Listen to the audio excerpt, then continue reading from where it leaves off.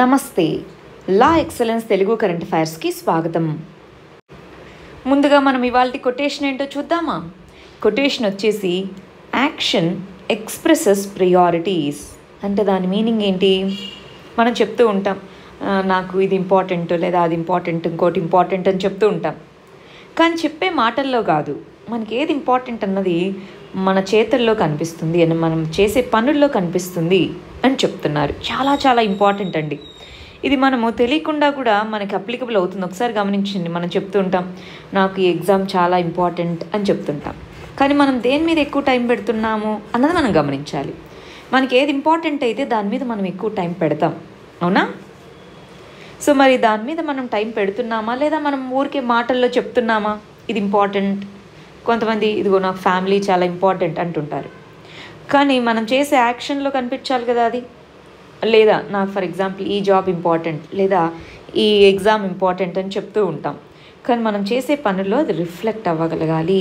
Very very important quotation అండి. సరే, 25th మరియు 26th సంబంధించిన ఆర్టికల్స్ మనం చూస్తున్నాం.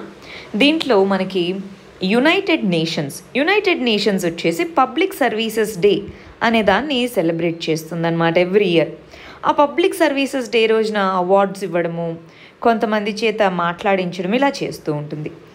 అలా ఓవరాల్గా 10 మందిని ఇయర్కి గాను సెలెక్ట్ చేసుకుంటే వాళ్ళలో మన కేరళకు సంబంధించినటువంటి హెల్త్ మినిస్టర్ కేకే శైలజ, సో ఈవిడ ఉన్నారనమాట. ఇక్కడ ఎందుకు సెలెక్ట్ చేసుకున్నట్టు? మరి 10 మందినే అయినప్పుడు మన ఇండియా నుంచి పర్టికులర్ పర్సన్ని ఎందుకు సెలెక్ట్ చేసుకున్నట్టు?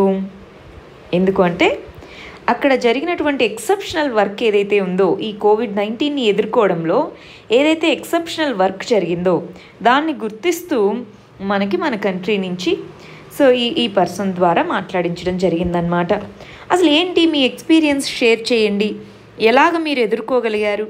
అన్నిటికంటే ఫస్ట్ వచ్చింది మీ స్టేట్లోనే కదా, మరి అయినా సరే మీరు ఏ విధంగా సమర్థవంతంగా ఎదుర్కోగలిగారు అని అడిగితే ఆన్సర్ ఏంటో తెలుసా? అక్కడ ఎస్, మా స్టేట్కే ఫస్ట్ ఇంపాక్ట్ అయింది, కానీ మాకు ఎక్స్పీరియన్స్ ఉంది అన్నారు. అది ఏం ఎక్స్పీరియన్స్? నిపా 2018లో నిపా అనేటటువంటి వైరస్, దీని ద్వారా అది కూడా సేమ్ ఇలాగ కరోనా వైరస్ ద్వారానే కమ్యూనికబుల్ డిసీజ్ ట్రాన్స్మిట్ అవుతూ ఉంటుంది.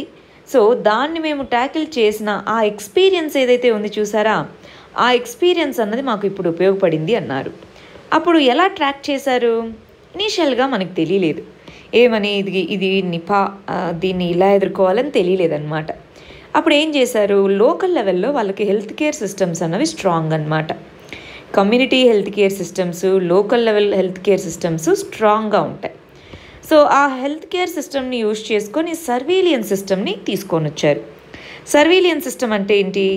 ఏ కంట్రీస్ నుంచి ఎవరు వస్తున్నారు, సో వీళ్ళలో ఎవరికి ఈ పర్టికులర్ డిసీజ్ ఉంది, సో ఉన్న వాళ్ళని ఏ విధంగా మరి మానిటర్ చేసుకోవాలి, వాళ్ళతో ఎవరికి కాంటాక్ట్స్ ఉన్నాయి, కాంటాక్ట్స్ ఉన్న వాళ్ళకి రావచ్చా, సో ఇలాగ సర్వీలియన్స్ అనేది కేర్ఫుల్గా చేపట్టడం జరిగింది.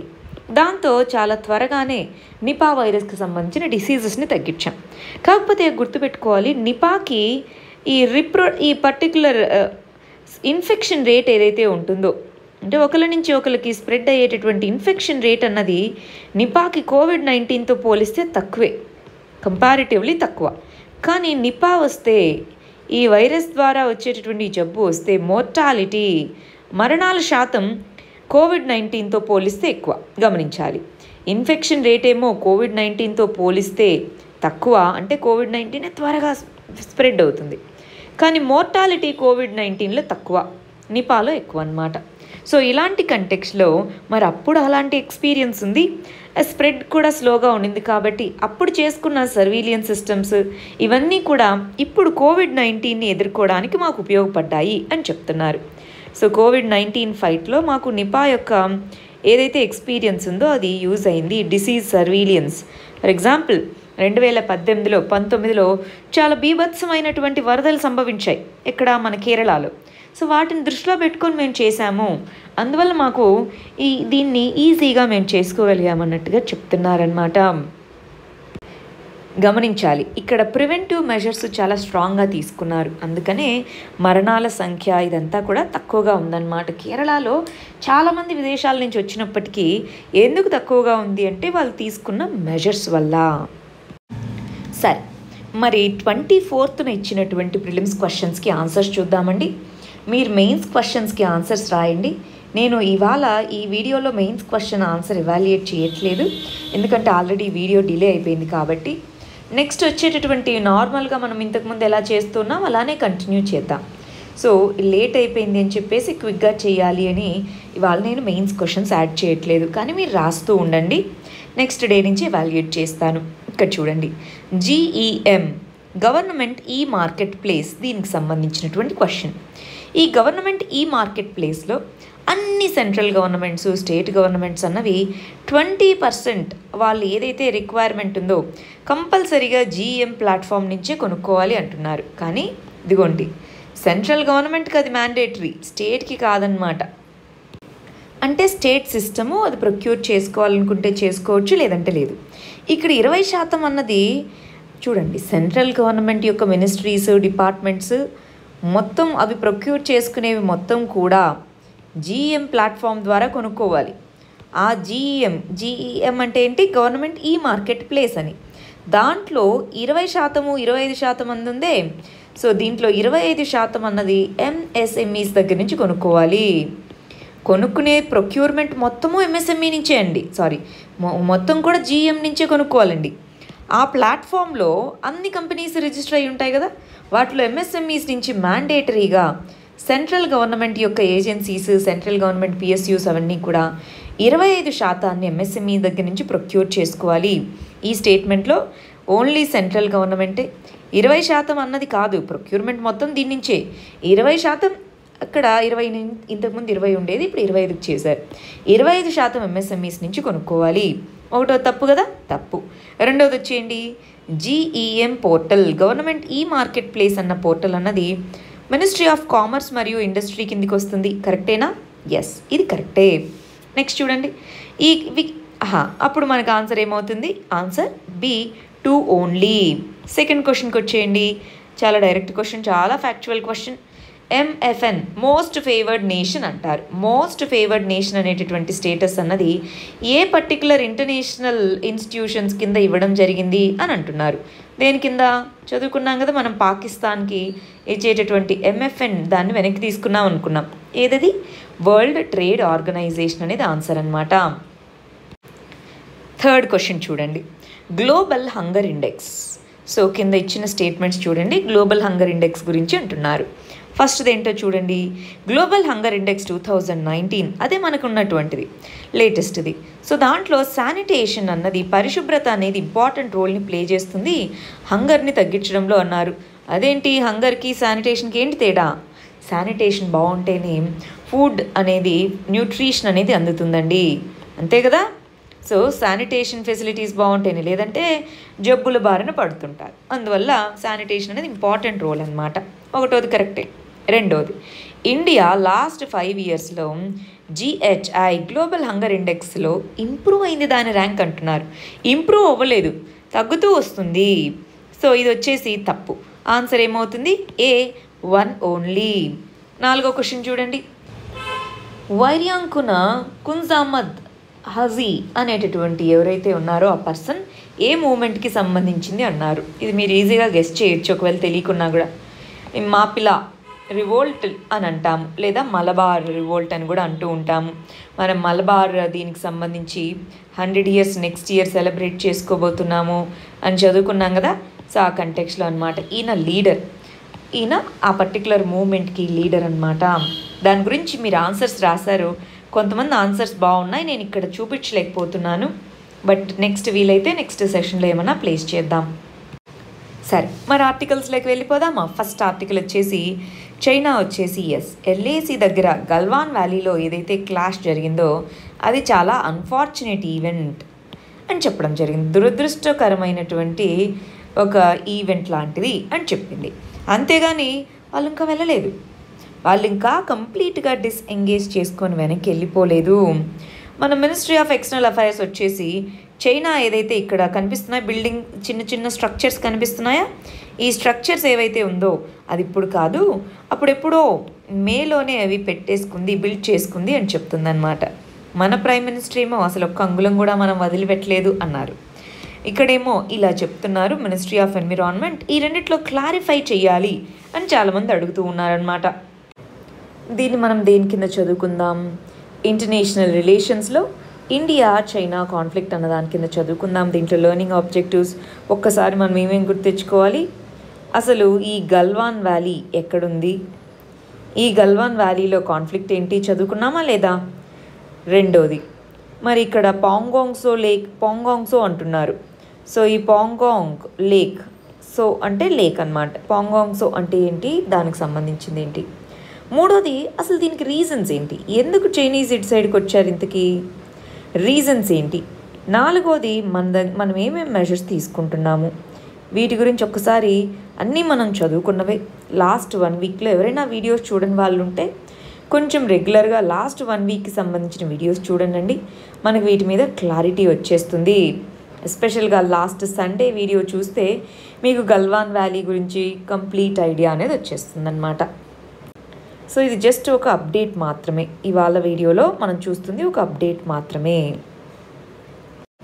నెక్స్ట్ ఆర్టికల్ గమనించండి. బ్యాడ్ టు వర్స్ అంటున్నారు. బ్యాడ్గా ఉండేది ఇప్పుడు అది మరీ దారుణంగా వర్స్గా సిచ్యువేషన్ వచ్చేసింది అంటున్నారు.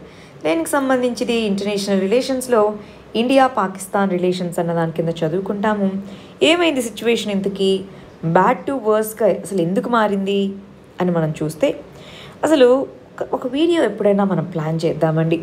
ఓవరాల్గా ఇండియా పాకిస్తాన్ మధ్య ఉన్న రిలేషన్స్ ఏంటి, ఎందుకు మనం ఎప్పుడు బద్ధ శత్రువులుగా మన 2 దేశాలని చూసుకోవాలి, ఎందుకు మనం ఫ్రెండ్స్గా కలిసిపోకూడదు, సో అసలు ఇండియా పాకిస్తాన్ రిలేషన్స్లో ఉన్న ప్రాబ్లమ్స్ ఏంటి ఓవరాల్గా. సో ఒకరోజు దీని గురించి మనం ప్లాన్ చేద్దాము, మంచిగా దీన్ని డీల్ చేద్దాం. ప్రస్తుతానికైతే ఏంటి, మనకి పార్టీషన్ అప్పటి నుంచే ప్రాబ్లమ్స్ ఉన్నాయి, వాటిలో జమ్మూ అండ్ కాశ్మీర్ అనేది ఒక ప్రాబ్లంగా ఉంది, రైట్. ఇవి మనకి ఫస్ట్ ప్రాబ్లం ఇది అనుకుందాం. అయితే ఇక్కడ మనకి చాలా యుద్ధాలు అనేవి జరిగాయి. ఇండిపెండెన్స్ రాగానే యుద్ధం జరిగింది, మళ్ళీ 1965లో యుద్ధం జరిగింది, 1971లో యుద్ధం జరిగింది, 1999లో కార్గిల్, 1998-99 ఆ ప్రాంతంలో కార్గిల్, 1999లో కార్గిల్ అనేది జరిగిందనమాట. స్పెసిఫిక్గా చెప్పాలంటే ముందు నుంచి గొడవ ఉన్నప్పటికీ 1999లో. సో ఇలాగ మనకి ఎన్నో యుద్ధాలు జరిగాయి. ఆ తర్వాత స్లోగా 2 దేశాల మధ్య సంబంధాలు పెంచుకోవడానికి వచ్చాము. 2008లో ముంబై అటాక్స్ జరిగింది. ఆ తర్వాత మనకి గత సంవత్సరాలుగా చూస్తుంటే 2017లో అటాక్ కానివ్వండి, 2019లో మొన్న పుల్వామా అటాక్ కానివ్వండి, ఇవన్నీ కూడా పాకిస్తాన్ సైడ్ నుంచి వస్తున్నాయి. అవి టెర్రరిస్టులని అదే ఎంకరేజ్ చేస్తుంది అన్నటువంటిది క్లెయిమ్ అన్నమాట, మన క్లెయిమ్. సో దానికంటే ముందు నుంచి చాలా ప్రైమ్ మినిస్టర్స్ మధ్యలో చాలా అగ్రిమెంట్స్ 2004లో అయితేనేమి, దానికి ముందు మన ప్రైమ్ మినిస్టర్ వాజ్పేయి గారు ఉన్నప్పుడు లాహోర్ బస్ యాత్రను జరపడం అయితేనేమి, కానీ చాలానే ఇప్పుడు మన నరేంద్ర మోదీ వచ్చిన తర్వాత కూడా 2015లో కూడా మనం సాల్వ్ చేసుకుందామని మాట్లాడుకోవడం ఇవన్నీ చేశాం. కానీ ఆ తర్వాత ఇవి జరిగాయి చూసారా, అప్పటి నుంచి సిచ్యువేషన్స్ వర్స్ అయ్యాయి. మరి రీసెంట్గా ఏం జరిగాయి మనకి, రీసెంట్గా మనం హై కమిషన్కి సంబంధించి ఏమనుకున్నాం, మన హై కమిషన్కి సంబంధించిన స్టాఫ్ని అప్డేట్ చేయడము, ఇలాంటి ప్రాబ్లమ్స్ ఉన్నాయనుకున్నాం. అది కాకుండా మనం గమనించి చూస్తే ఆర్టికల్ 370 మనం అబ్రగేట్ చేసిన తర్వాత వీళ్ళు యునైటెడ్ నేషన్స్ సెక్యూరిటీ కౌన్సిల్కి వెళ్ళడము, ఇవన్నీ కూడా మన 2 దేశాల మధ్య స్ట్రెయిన్ని పెంచుతూ వచ్చాయి. అయితే దీనికి ముందే మనకి కర్తార్పూర్ కారిడార్ అన్నది సక్సెస్ఫుల్గా ఇదేమో ఇంప్లిమెంట్ చేసుకున్నాం. అంటే కొన్ని ఇంపార్టెంట్ ఈవెంట్స్ ఏవైతే ఉన్నాయో ఎస్పెషల్గా ఇది ఒక్కటే మనం చెప్పుకోదగింది, ఇదేమో ఉంది. కానీ ఓవరాల్గా చూస్తే ఇండియా చైనా మధ్య కాన్ఫ్లిక్ట్ అనే దాంట్లో మధ్యలో పాకిస్తాన్ యొక్క యాంగిల్ ఉంది అని చెప్తూ ఉంటాము. సో పాకిస్తాన్ చైనా 2 కలిసి ప్రాజెక్ట్స్ చేపట్టడము, ఇలాగ ఎన్నో రకాలైనటువంటి ప్రాబ్లమ్స్ ఉన్నాయి. అంటే సిచ్యువేషన్ ఓవరాల్గా వర్సన్ అవుతుంది. సో ఇప్పుడు మనము రిపేర్ చేసుకోలేనంత పరిస్థితికి వెళ్ళింది. కానీ 2 దేశాలకి ఇంకొక చాయిస్ ఏమన్నా ఉందా, మాట్లాడుకొని సాల్వ్ చేసుకోవడం కాకుండా ఇంకేదైనా చాయిస్ ఉందా మన 2 దేశాలకి? నెయిబర్స్, జాగ్రఫికల్గా మనం కలిసి ఉండాల్సిన వాళ్ళము. సో మనకి చాయిస్ వచ్చేసి టాక్స్ మాత్రమే. ఒకరోజు ఎప్పుడన్నా మనము ఇందాకన్నట్టు ఒక మంచి వీడియో చూద్దామండి. ఇండియా పాకిస్తాన్ రిలేషన్స్ ఎలా ఉన్నాయో ఒకసారి చూద్దాం, అప్పుడు ఇంకా క్లారిటీ వస్తుంది. దీన్ని ప్రస్తుతానికైతే మెయిన్స్ ఓరియంటేషన్లో గుర్తుపెట్టుకోవడానికి ప్రయత్నించాలి. ఇండియా పాకిస్తాన్ రిలేషన్స్ అసలు ఎలా మూవ్ అవుతున్నాయి ఏంటి అని అడగచ్చు అనమాట. నెక్స్ట్ ఆర్టికల్ వచ్చేసి GEM, ఈ గవర్నమెంట్ ఈ మార్కెట్ ప్లేస్కి సంబంధించి చేంజెస్ తీసుకొచ్చింది కదా, దానికి సంబంధించి దీన్ని ఎకానమీలో ఇండిజినస్ మ్యానుఫ్యాక్చరింగ్ అంటున్నారు. అదేంటి గవర్నమెంట్ ఈ మార్కెట్ ప్లేస్కి దానికి ఉన్నటువంటి సంబంధం ఏంటి? ఇంతకీ గవర్నమెంట్ ఈ మార్కెట్ ప్లేస్ అనేటటువంటిది జస్ట్ ఒక ఆన్లైన్ పోర్టల్ అంతేనా? ఇది ఒక స్పెషల్ పర్పస్ వెహికల్ అని కూడా చెప్తూ ఉంటారు. ఇది ఎవరి కంట్రోల్లో ఉంది? మన ministry of commerce and industry. Ministry of commerce and industry అనేది ఈ గవర్నమెంట్ ఈ మార్కెట్ ప్లేస్ని మనకి మెయింటైన్ చేస్తూ ఉంది. దీనికి సంబంధించి రీసెంట్గా వచ్చిన చేంజెస్ ఏంటి? ఇదిగో మీరు ఇది ఏ కంట్రీ నుంచి వచ్చిందో చెప్పాలి. ప్రోడక్ట్ ఏదైతే ఉందో దాంట్లో కంట్రీ ఆఫ్ ఆరిజిన్ అన్నది చెప్పాలి. ఇండిజినస్ కంటెంట్ ఎంత పర్సంటేజ్ ఉందో చెప్పాలి అన్నారు. కంట్రీ ఆఫ్ ఆరిజిన్ చెప్పండి అంటే ఇండైరెక్ట్గా మనం ఏం చేస్తున్నట్టు, ఇదిగో ఇండియా నుంచి వచ్చినవి కొనుక్కోండి, మిగిలిన దేశాలు, ఎస్పెషల్గా ఇప్పుడు ఇండియా చైనా మధ్యలో కాన్ఫ్లిక్ట్ జరుగుతుంటే మరి మనము దీని మీనింగ్ ఏంటి? ఇండిజినస్ ప్రోడక్ట్స్కి ఎక్కువ ఈ ఇంపార్టెన్స్ ఇచ్చేందుకు గాను మనం ఈ పర్టికులర్గా దీన్ని తీసుకుంటున్నామండి. కానీ మనం గమనించి చూస్తే ఇండిజినస్ ప్రోడక్ట్స్లో మనకున్నటువంటి వీక్ ఏరియా ఏంటి? మ్యానుఫ్యాక్చరింగ్లో ఇండిజినస్ మ్యానుఫ్యాక్చర్ అనేది మనకి స్ట్రాంగ్గా లేదు. ఆ మ్యానుఫ్యాక్చరింగ్ని స్ట్రెంగ్తెన్ చేయాలి. మనకి ఎన్నో ప్రోగ్రామ్స్ ఎన్నో స్కీమ్స్ తీసుకొచ్చారండి. మేక్ ఇన్ ఇండియా అని చెప్పేసి ఇలాగ చాలా తీసుకొని వచ్చినప్పటికీ మ్యానుఫ్యాక్చరింగ్ అన్నది ఇప్పటికీ కూడా వీకెస్ట్ లింక్గా ఉంది. దాన్ని మనము ఐడెంటిఫై చేసుకొని దాన్ని రెక్టిఫై చేసుకోవాలి. కంట్రీ ఆఫ్ ఆరిజిన్ అన్నది ఇప్పుడు మేబీ షార్ట్ టర్మ్లో ఇలాగ చైనా గూడ్స్ని వీటిని డిఫరెన్షియేట్ చేయడానికి ఉపయోగపడుతుందేమో, కానీ అది ఎంతవరకు యూజ్ అవుతుంది? మన దగ్గర ప్రోడక్ట్స్ ఉంటాయి కదా. చూడండి, మెడిసిన్స్కి కూడా మనము ఇవి కావాల్సిన రా మెటీరియల్ చైనా మీదే డిపెండ్ అవుతున్నాము. ఇలాంటి వాటిలో సడన్గా తగ్గించలేం డిపెండెన్స్ని. స్లోగా తగ్గించాలంటే ఫోకస్ దీని మీద పెట్టాలి. పాలసీస్, ఇన్వెస్ట్మెంట్ ఇవన్నీ కూడా దీని మీద ఫోకస్ చేయాలి అని చెప్తున్నారు ఇక్కడ. మనం నిన్ననే కదా అంటే 24th వీడియోలోనే GEM గురించి చదువుకున్నాం. అదొక్కసారి రివిజన్ చేసుకోవాలండి. ప్రిలిమ్స్ పాయింట్ ఆఫ్ వ్యూలో చాలా ఇంపార్టెంట్. నెక్స్ట్ ఆర్టికల్ చూడండి, ఇది ఇంటర్నేషనల్ రిలేషన్స్లో చదువుకుంటాము. ఇక్కడ చెప్తున్నటువంటిది ఏంటి? ఇండియా చైనా మధ్య రిలేషన్స్ మరియు ఇండియా పాకిస్తాన్ రిలేషన్స్ ఏ విధంగా ఈ August 5th డెసిషన్ తర్వాత మారాయి అంటున్నారు. అదేంటి? పాకిస్తాన్కి ఆర్ చైనాకి మధ్య ఈ August 5th అనే డేట్కి ఏంటి అసలు సంబంధం? ఒకసారి గమనిద్దామా మనము. India China, India Pakistan రిలేషన్స్లో, international రిలేషన్స్లో దీంట్లో చదువుకుంటాము. ఇంతకీ August 5th అనేది దేనికి సంబంధించిన డేట్ అండి? August 5th అనేది ఆర్టికల్ 370 ఏదైతే ఉందో జమ్మూ అండ్ కాశ్మీర్కి సంబంధించినటువంటి స్పెషల్ ప్రొవిజన్స్ ఉండేటటువంటి ఆర్టికల్ని స్క్రాప్ చేయడం జరిగింది. ఆ స్క్రాప్ చేసినప్పుడు దాని తర్వాత టెన్షన్స్ పెరిగాయి అని చెప్తున్నారు. ఎలాగా? అసలు సరే పాకిస్తాన్తో అంటే కొంచెమైనా రిలేషన్ ఉంది, చైనాకి ఏం సంబంధం? దీనికి సంబంధించి చైనాకి ఆర్టికల్ 370ని మనం అబ్రిగేట్ కంప్లీట్గా తీసేయలేదు, కాన్స్టిట్యూషన్లో ఉంది, అది పని చేయకుండా చేయడం మాత్రమే జరిగింది Jammu and Kashmir reorganisation act కింద. పాకిస్తాన్ ఏమంటుంది? ఇదిగో మనము షిమ్లా అగ్రిమెంట్ అని చేసుకున్నాము. ఎప్పుడు? ఈ ఇండో పాకిస్తాన్ వార్ అనేది జరిగింది 1971లో. ఆ వార్లో పాకిస్తాన్ అనేది ఓడిపోతుంది. ఓడిపోయినప్పుడు మనము షిమ్లా అగ్రిమెంట్ అనేది చేసుకుంటాం 1972లో. ఈ షిమ్లా అగ్రిమెంట్ ప్రకారం ఏంటి? LOC అనేటటువంటిది ఉందా, లైన్ ఆఫ్ కంట్రోల్ అనేటటువంటిది. ఈ లైన్ ఆఫ్ కంట్రోల్ అనేటటువంటిది టెంపరరీ సీజ్ ఫైర్ లైన్గా పెట్టుకుందాము. ఎవరు కూడా యూనిలేటరల్గా బార్డర్స్ మార్చకూడదు, యూనిలేటరల్ డెసిషన్స్ తీసుకోకూడదు అని దాంట్లో ఉంది. ఇప్పుడు మీరు జమ్మూ అండ్ కాశ్మీర్ని రీఆర్గనైజ్ చేసి అక్కడున్న ఒక స్టేట్ని రెండుగా డివైడ్ చేయడం అన్నది యూనిలేటరల్ డెసిషన్ మేకింగే కదా అని వీళ్ళు క్వశ్చన్ చేయడము. చైనా కూడా ఇదిగో పాకిస్తాన్తో మీరు ఇలా అన్నారు, సో అది అలా చేయడమే కదా. ప్లస్ అక్సాయ్ చిన్ ప్రాంతం ఏదైతే ఉందో ఈ అక్సాయ్ చిన్ ప్రాంతం అంతా కూడా మాదే అని చెప్పేసి మన హోమ్ మినిస్టర్ ఈ పర్టికులర్ రీఆర్గనైజేషన్ యాక్ట్ చెప్తున్నప్పుడు చెప్పారు. సో అది మీరు దీని మొత్తాన్ని ఆక్యుపై చేసుకునడానికి చూసినట్టే కదా అన్నట్టుగా వీళ్ళనమాట. కానీ దీంట్లో ఎంతవరకు లాజిక్ ఉందండి? ప్రతి ఆర్టికల్ మనం రాస్తున్నదంతా కూడా డైరెక్ట్గా మనం తీసుకోవాల్సిన అవసరం లేదు. మన ఓన్ అండర్స్టాండింగ్ మనం పెట్టుకోవచ్చు. అర్థమవుతుందా? వీళ్ళేమో ఇలా రాశారు, ఇదిగో షిమ్లా అగ్రిమెంట్కి అయినట్టు కదా, ఈ రెండు ఇలా అనుకుంటున్నాయని. కానీ మనం ఆలోచించి చూడండి, మనం ఏమన్నా బార్డర్స్ మార్చామా? మార్చలేదు. ఉన్నదాన్ని రీఆర్గనైజ్ చేసుకున్నాము. సో దీన్ని బట్టి మనకేం అర్థం అవ్వాలి? ప్రతి ఆర్టికల్ వచ్చిన దాంట్లో అది వాళ్ళ వ్యూ పాయింటే. ఇక్కడ ఎడిటోరియల్స్ అన్నవి వాళ్ళ వ్యూ పాయింట్స్ అండి. మనం ప్రతి వ్యూ పాయింట్ని తీసుకొని అదే కరెక్ట్ అని బిలీవ్ చేయాల్సిన అవసరం లేదు. మనకంటూ మన ఓన్ వ్యూ పాయింట్ ఉండొచ్చు. ఆర్టికల్ 370 తర్వాత ట్రస్ట్ డెఫిసిట్ అనేది వచ్చింది. అది అంతవరకు మనం యాక్సెప్ట్ చేయొచ్చు. ట్రస్ట్ డెఫిసిట్ వచ్చింది, ఎక్కడ ఇండియా అనేది ఫార్వర్డ్ స్టెప్ తీసుకుంటుందో అన్నటువంటి అపనమ్మకం అయితే వచ్చి ఉంటుంది. కానీ దానివల్లే ఇలా జరుగుతుంది అని కాదు కదా. చాలా రీజన్స్ ఉన్నాయి. చైనా తన డొమెస్టిక్గా పాలిటిక్స్లో అది మెప్పు పొందించుకోవడానికి రకరకాల ఫ్యాక్టర్స్ని దృష్టిలో పెట్టుకొని చేస్తుంది. సో ఇక్కడ మనము ఓన్లీ ఇది మనం చేసిందే తప్పు, మన వాళ్ళ వల్లే ఇలా జరిగింది అన్నది మనం దాన్ని కాకుండా ఓవరాల్ పిక్చర్ని మనం చూడాలి.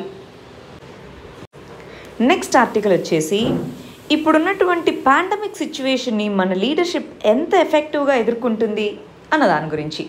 దీన్ని డిజాస్టర్ మేనేజ్మెంట్లో చదువుకుంటాము. డిజాస్టర్స్ని ఎలా మేనేజ్ చేయాలి అన్నటువంటి కాన్సెప్ట్ అన్నమాట. మనకి చూడండి, 2005లో డిజాస్టర్ మేనేజ్మెంట్ యాక్ట్ అనేది తీసుకొని రావడం జరిగింది. విపత్తు నిర్వహణ చట్టము 2005 అన్నది తీసుకొని రావడం జరిగిందనమాట. దీని కింద మనకి central లెవెల్లోను, state లెవెల్లోను, district లెవెల్లోను various organisations funds అనేవి తీసుకొచ్చారు. దీంట్లో వచ్చేసి NDMA జాతీయ విపత్తు నిర్వహణ సంస్థ, రాష్ట్రీయ విపత్తు నిర్వహణ సంస్థ, జిల్లా విపత్తు నిర్వహణ సంస్థ, ఇలాగ మనకి అథారిటీ అన్న తీసుకొని వచ్చామా. దీంతోపాటు ఫండ్స్ అనేవి ఉన్నాయి. నేషనల్ డిజాస్టర్ రెస్పాన్స్ ఫండ్ అని, నేషనల్ డిజాస్టర్ మిటిగేషన్ ఫండ్ అని నేషనల్ లెవెల్లోను, స్టేట్ లెవెల్లో స్టేట్ డిజాస్టర్ రెస్పాన్స్ ఫండ్ అని, స్టేట్ డిజాస్టర్ మిటిగేషన్ ఫండ్ అని ఉన్నాయి. ఇక్కడ స్పెసిఫిక్ ఫండ్ ఏం లేదు. దీని నుంచి వచ్చిన ఫండ్నే డిస్ట్రిక్ట్ లెవెల్లో వాడుకుంటారు. ఇక్కడ ఫోర్స్ అంటే రెస్క్యూ కోసం స్పెసిఫిక్గా మనకి నేషనల్ డిజాస్టర్ రెస్పాన్స్ ఫోర్స్ అనే దాన్ని ఉంది. ఇక్కడ స్పెసిఫిక్ లేదు, ఇక్కడ స్పెసిఫిక్ లేదు. అలా దాంతోపాటు ఇంప్లిమెంటేషన్ కోసం అని చెప్పేసి నేషనల్ ఎగ్జిక్యూటివ్ అథారిటీ అని చెప్పేసి, స్టేట్ ఎగ్జిక్యూటివ్ అథారిటీ అని చెప్పేసి ఇలాంటి స్ట్రక్చర్ అయితే మనకి తీసుకొని వచ్చారండి. దేని కింద? మన యొక్క డిజాస్టర్ మేనేజ్మెంట్ యాక్ట్ 2005 కింద ఇలాంటి దాన్ని తీసుకొని రావడం జరిగింది. దీని కింద ఇదిగో ఫండింగ్స్ అంతా ఇచ్చాం కదా అని అనుకున్నాం. కానీ ఇప్పుడు కరోనా వైరస్ అన్నటువంటి ఏదైతే మనకి విపత్తు, అది కూడా విపత్తే కదా అండి, బయోలాజికల్ డిజాస్టర్ అయినా. సో అలాంటి టైంలో మనం ఎందుకు దీని నుంచి ఫండ్ని ఎఫెక్టివ్గా యూటిలైజ్ చేసుకోలేకపోయాము? ఫండ్ అనేది దీని కింద ఉన్నప్పుడు ఆ ఫండ్ని ఎందుకు యూటిలైజ్ చేసుకోలేకపోయాము? ఇప్పుడు లోకస్ట్ స్వామ్ అన్నది మనం చదువుకున్నామా? సో అది వచ్చినప్పుడు డిజాస్టర్ మేనేజ్మెంట్ ఫండ్ నుంచి మీరు వాడుకోండి అని చెప్పారు. అలాంటిది కరోనా వైరస్కి ఎందుకు మనం దీని నుంచి వాడుకోకూడదు? సో ఫండింగ్ అనేది దీని నుంచి ఎఫెక్టివ్గా వాడుకోవాలి. ఆల్రెడీ మనము ల్యాక్ ఆఫ్ ప్రిపేర్డ్నెస్ వీటన్నిటి వల్ల చాలానే మనకి నష్టాలనే వచ్చాయి. ఈ కంటెక్స్లో ఇలాంటి ఫండ్ని యూటిలైజ్ చేసుకోవాలి. ప్రతి లెవెల్లోనూ మనకి ప్లాన్ అనేది ఉంటుందండి. ప్లాన్ అంటే నేషనల్ లెవెల్లో ఒక ప్లాన్ ఉంటుంది, స్టేట్ లెవెల్లో ప్లాన్ ఉంటాయి, డిస్ట్రిక్ట్ లెవెల్లోనూ ప్లాన్స్ ఉంటాయి, లోకల్ లెవెల్లోనూ ప్లాన్స్ ఉంటాయి. వీటన్నిటిని అగ్రిగేట్ చేసుకొని మనం ఒక కంబైన్డ్ స్ట్రాటజీ అన్నది తీసుకోవాలి. రీసెంట్గానే మీరు గమనిస్తే నేషనల్ డిజాస్టర్ రెస్పాన్స్ ఫండ్ ఈ ఫండ్లోకి ఎవరైనా వాలంటరీగా కాంట్రిబ్యూట్ చేసుకోవచ్చు అని చెప్పారు. దాని ముందు నుంచి మనం ఎందుకు ఎఫెక్టివ్గా వాడుకోలేకపోయాము? అది ఇక్కడ చెప్తున్నటువంటిది. ఇక్కడ సింగిల్ లీడర్ సిండ్రోమ్ కాదు, కలెక్టివ్ లీడర్షిప్ అన్నది ఉండాలి. కలెక్టివ్గా ప్రజలందరూ కలిసి వర్క్ చేయాలి. అది ఇక్కడ చెప్తున్నటువంటిది. దీన్ని మనం అటు ప్రిలిమ్స్ పాయింట్ ఆఫ్ వ్యూలోను, అటు మెయిన్స్ పాయింట్ ఆఫ్ వ్యూలోను రెండిట్లోనూ చదువుకోవాలండి. నెక్స్ట్ గమనించండి. నెక్స్ట్ ఆర్టికల్ వచ్చేసి గవర్నాన్స్కి సంబంధించి. అసలు డ్రగ్స్కి అప్రూవల్స్ ఇస్తారు కదా, వాటిని రెగ్యులేషన్ అనేది ఎంత ఎఫెక్టివ్గా ఉంది మన ఇండియాలో అన్నటువంటి దాని గురించి అన్నమాట. మనకి అసలు ఎవరు రెగ్యులేట్ చేస్తారు ఏదైనా మెడిసిన్ని వీటిని అప్రూవల్ చేయాలంటే? మినిస్ట్రీ ఆఫ్ హెల్త్ కింద ఉన్నటువంటి drug controller general of India, drug controller general of India, ఈ DCGI అన్నటువంటిది మనకు అప్రూవల్స్ ఇస్తుంది. మరి అప్రూవల్ చేసేటటువంటి దాంట్లో ట్రాన్స్పరెన్సీ అనేది ఉండాలి, అవునా అండి? ట్రాన్స్పరెన్సీ అనేది ఉండాలి. మరి రీసెంట్గా ఈ ఫావిపిరవిర్ అనేటటువంటి డ్రగ్ని అప్రూవ్ చేసింది కదా, దాంట్లో ఎందుకు ట్రాన్స్పరెన్సీ మెయింటైన్ చేయట్లేదు? డేటాని ఎందుకు దాని యొక్క వెబ్సైట్లో పెట్టట్లేదు? అబ్జర్వేషనల్ స్టడీస్లోనూ వీటన్నిటిలోనూ చాలా క్వశ్చన్స్ ఉన్నాయి. సో ఇలాంటి కంటెక్స్లో DGCA ఇవి ట్రాన్స్పరెంట్గా ఉండాలి అంటున్నారు. ఇక్కడ చాలా టెక్నికల్గా ఇచ్చారండి, మనం ఇంత డెప్త్కి వెళ్ళాల్సిన అక్కర్లేదు. బట్ ఓవరాల్గా ఇది ట్రాన్స్పరెంట్గా ఎందుకు ఉండాలి? ఇది హెల్త్ ఇష్యూ. ఏ చిన్న ప్రాబ్లం వచ్చినా సరే ఆ డ్రగ్స్ తీసుకున్న వాళ్ళలో సైడ్ ఎఫెక్ట్స్ కానీ ఏమైనా రావచ్చు. అంటే ఇది పబ్లిక్ హెల్త్ ఇష్యూ కాబట్టి డ్రగ్ రెగ్యులేషన్ మరియు డ్రగ్ ఆథరైజేషన్ అన్నది చాలా చాలా స్ట్రిక్ట్గా ఉండాలి, ట్రాన్స్పరెంట్గా ఉండాలి, అకౌంటబుల్గా ఉండాలి, అంతేనా? సో అలా లేకపోతే పబ్లిక్ హెల్త్ అన్నదే ఎండేంజర్ అయ్యే సిచ్యువేషన్ ఉంది కాబట్టి దీన్ని జాగ్రత్తగా చూసుకోవాలి. అది ఇక్కడ చెప్తున్నటువంటిది అన్నమాట. నెక్స్ట్ ఆర్టికల్ గమనించాలండి, దీన్ని ఎస్ఏలో క్వశ్చన్గా అడగచ్చు. సో నా రిక్వెస్ట్ ఏంటి అంటే ఒకసారి అందరూ ఈ ఆర్టికల్ని చదవండి. So how to battle the depression and heading ఉందే కానీ దాని లోపల ఉన్నటువంటి కంటెంట్స్ అన్నవి కొంచెం మంచిగా అనిపించాయి నాకు. ఎస్ఏలో ఫర్ ఎగ్జాంపుల్ ఇలా అడిగారనుకోండి, వెల్ బ్యాలెన్స్డ్ లైఫ్ అన్నదే హ్యాపీ లైఫ్ అని అడిగారనుకోండి, అంటే ఇప్పుడున్నటువంటి టెక్నాలజీ ఏజ్లో ఇప్పుడు మారుతున్నటువంటి లైఫ్ స్టైల్ పద్ధతి, జీవన సరళి అంటాము. సో లైఫ్ స్టైల్ పద్ధతులు కానివ్వండి, ఫుడ్ కానివ్వండి, ఎన్విరాన్మెంట్ కానివ్వండి, ఫ్యామిలీ సిస్టమ్స్ కానివ్వండి, సొసైటల్ వాల్యూస్ కానివ్వండి, గవర్నాన్స్ సిస్టమ్స్ కానివ్వండి, ఎడ్యుకేషనల్ సిస్టమ్స్ కానివ్వండి, ఇవన్నీ కూడా మనకి స్ట్రెస్ని తీసుకొని వస్తున్నాయి, రైట్?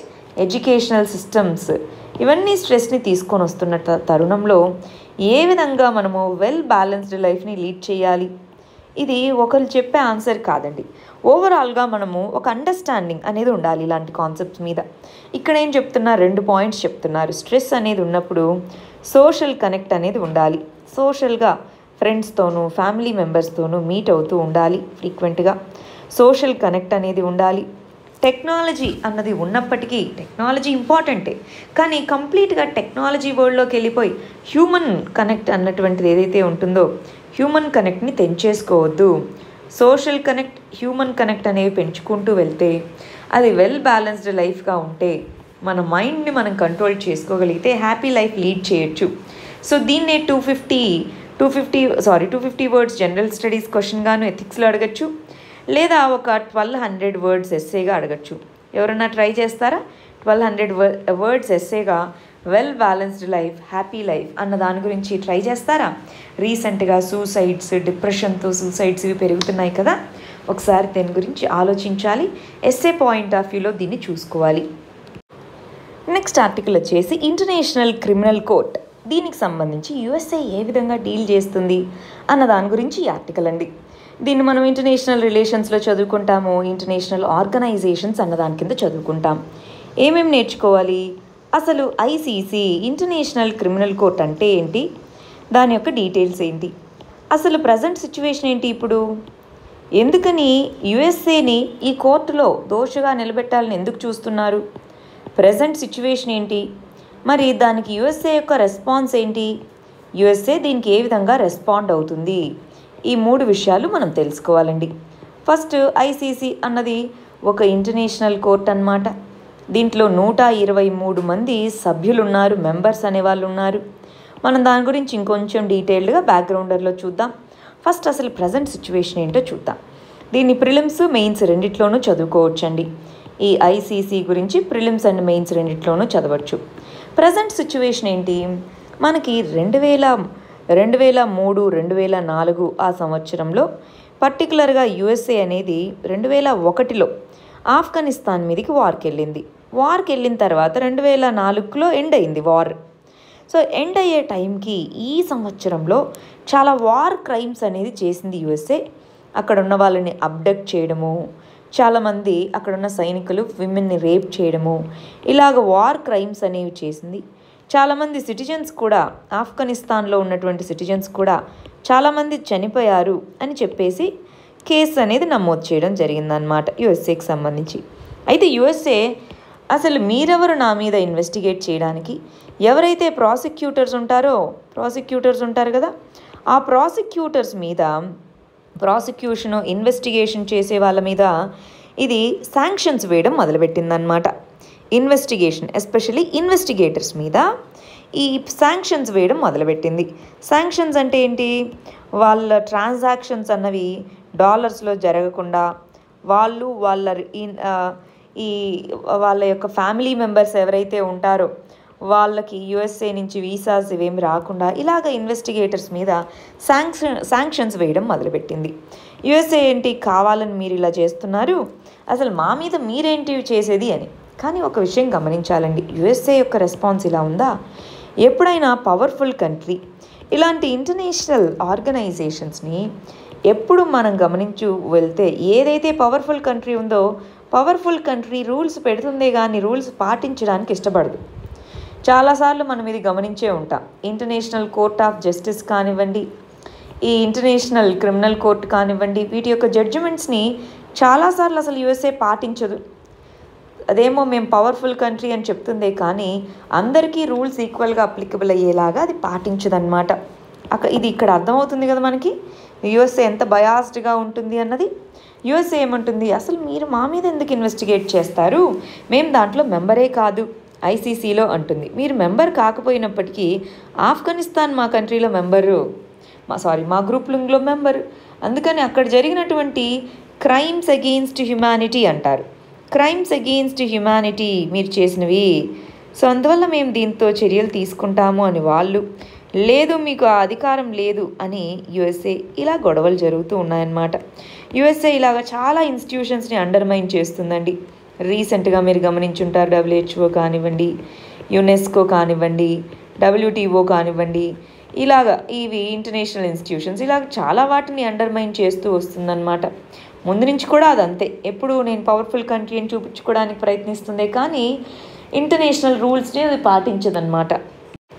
సరే, ఒకసారి ఐసీసీకి సంబంధించిన బ్యాక్గ్రౌండ్ కూడా గమనిద్దామా. దీన్ని 1998లో రోమ్ స్టాట్యూ అనేటటువంటి దాన్ని ప్రపోజ్ చేయడం జరిగిందనమాట యునైటెడ్ నేషన్స్ జనరల్ అసెంబ్లీలో.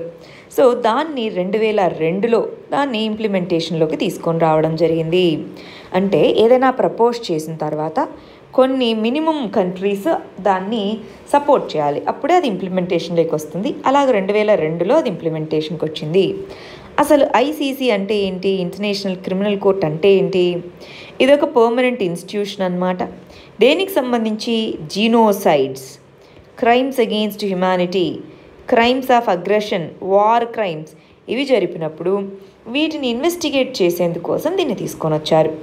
మొత్తం 123 కంట్రీస్, ఇంతకుముందు 124 ఉంటే ఆఫ్రికన్ కంట్రీ అయినటువంటి బురుండి అనే కంట్రీ దీని నుంచి బయటకు వచ్చేసిందనమాట, విత్డ్రా చేసుకుంది. సో ఇదొక ఇండిపెండెంట్ బాడీ, దాంట్లో లీగల్ ప్రాసెస్ అనేది ఇలాగ 6 స్టెప్స్లో ఉంటుందన్నమాట. 18 మంది సభ్యులు అనేవాళ్ళు ఉంటారు. సో ఐసీసీ కింద చాలా కేసెస్ ఉన్నాయి. ఇవి లాస్ట్ 2017-18లో లిస్ట్ అండి. సో ఇంకా ఇప్పుడు అప్డేటెడ్ ఉంటుంది, ఇదేం మనం గుర్తుపెట్టుకోవాల్సిన అక్కర్లా, ఇంతవరకు మనకు తెలిస్తే చాలు. మరి ఇండియా అనేది దీంట్లో మెంబర్ కంట్రీయా? కాదు. చూడండి, పింక్ కంట్రీ, అసలు మనం దీంట్లో సిగ్నేటరీయే కాదనమాట. ఇండియా సిగ్నేటరీ కాదు, చైనా అన్నది దీనికి సిగ్నేటరీ కాదు. యుఎస్ఏ మరియు రష్యా దీని మీద సైన్ అయితే చేశాయి కానీ రాటిఫై ఆమోదించలేదు. సైన్ అయితే చేశాయి కానీ రాటిఫై చేయలేదు. అసలు ఇండియా చైనా వచ్చేసి సైన్ చేయలేదు, రాటిఫై చేయలేదు. చాలా కంట్రీస్ ఉన్నాయి, మనకు అడిగితే ఇండియా చైనా పాకిస్తాన్ గురించి అడగచ్చు. ఇండియా చైనా పాకిస్తాన్ 3 అసలు సైన్ చేయలేదు, రాటిఫై చేయలేదు. ఇక్కడ మధ్యలో ఇది ఉందా బ్లూ కలర్ది, అది మన ఆఫ్ఘనిస్తాన్. ఆఫ్ఘనిస్తాన్ సైన్ చేసింది, రాటిఫై చేసింది.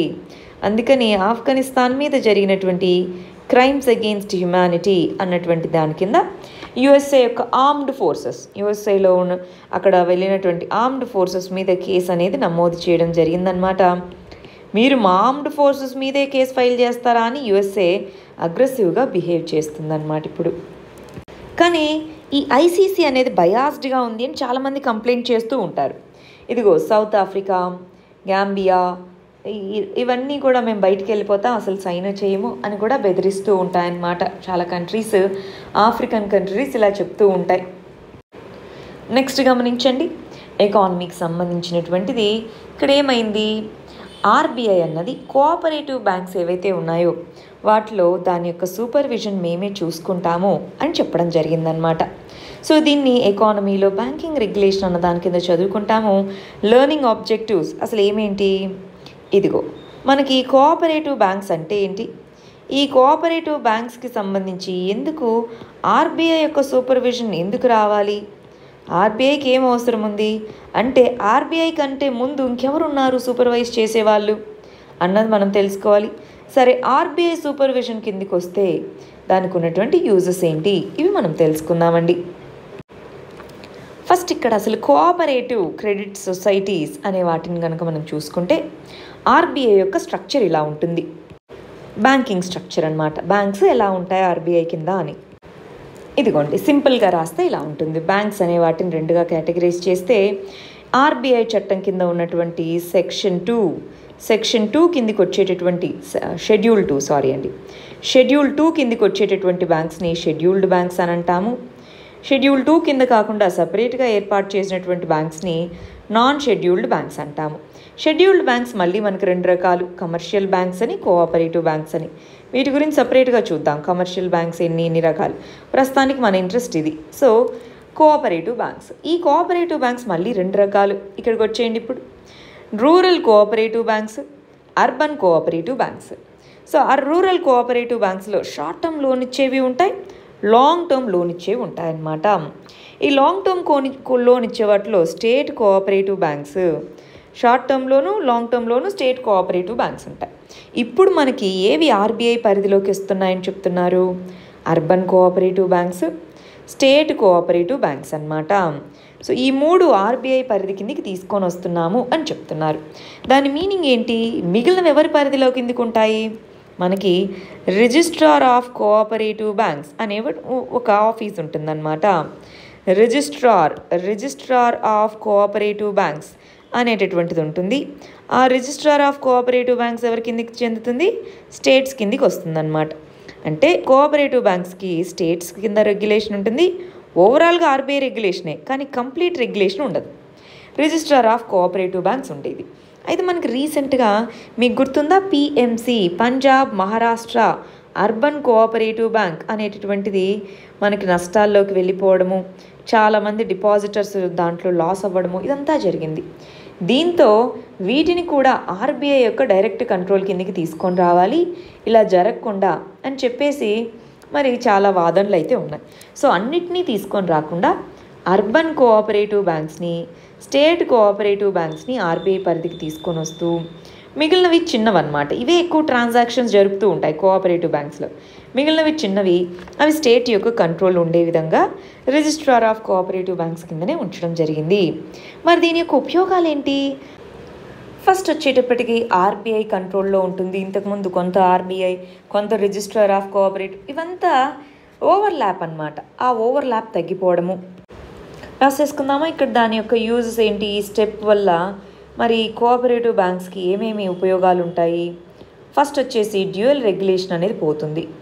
ఇంతకుముందు ఉన్నట్టుగా రెండు రెగ్యులేట్ చేయవు, ఇప్పుడు ఒకటే రెగ్యులేషన్ అనేది దాని కిందకి వస్తుంది. కాబట్టి డ్యూయల్ రెగ్యులేషన్ అనేది పోయి రెగ్యులేషన్ అనేది ఎఫెక్టివ్గా ఉంటుంది. రెండోది, ఆర్బీఐ కింద మనకి deposit insurance and credit guarantee agency అనేటటువంటిది ఉంది. అంటే ఏదన్నా బ్యాంక్ దివాలా తీస్తే దానికి సంబంధించి డబ్బులు అనేది ఆర్బీఐ దగ్గర నుంచి చెల్లించడం జరుగుతుంది. ఇంతకుముందు 1 lakh ఉండేది ఆ మనీ, ఇప్పుడు 5 lakh రూపీస్కి మార్చడం జరిగింది. ఇప్పుడు చూడండి, పిఎంసి బ్యాంక్ తీసేస్తే చాలామంది నష్టపోయారు. అదే ఇది ఉండంటే వాళ్ళకి డబ్బులు వచ్చేది కదా. సో అందుకోసం అన్నమాట అది అప్లికబుల్ అవుతుంది. మూడోది, దానికి యొక్క కాంపిటేటివ్నెస్ అనేది పెరగడం జరుగుతుంది. ఆ బ్యాంక్స్ ఏవైతే ఉన్నాయో ఆర్బీఐ కింద మిగిలిన బ్యాంక్స్తో అవి కాంపీట్ అవుతాయి. వాటి యొక్క కాంపిటేటివ్నెస్ అనేది పెరగడం జరుగుతుంది. ఇవన్నీ కూడా దానికి సంబంధించినటువంటి యూజెస్ అన్నమాట. ప్రిలిమ్స్లో అడగచ్చు, చాలా ఇంపార్టెంట్ ఇది, ప్రిలిమ్స్లో అడగచ్చు అన్నమాట. నెక్స్ట్ గమనించాలి, ఓబీసీ ప్యానల్ ఏదైతే ఉందో దానికి 6 నెలల కాల పరిమితిని పెంచుతూ గవర్నమెంట్ అనేది ఎక్స్టెన్షన్ ఇవ్వడం జరిగింది. దీన్ని మనం పాలిటీలో కాన్స్టిట్యూషనల్ ప్రొవిజన్స్ ఓబీసీస్కి సంబంధించి అని చదువుకుంటాము.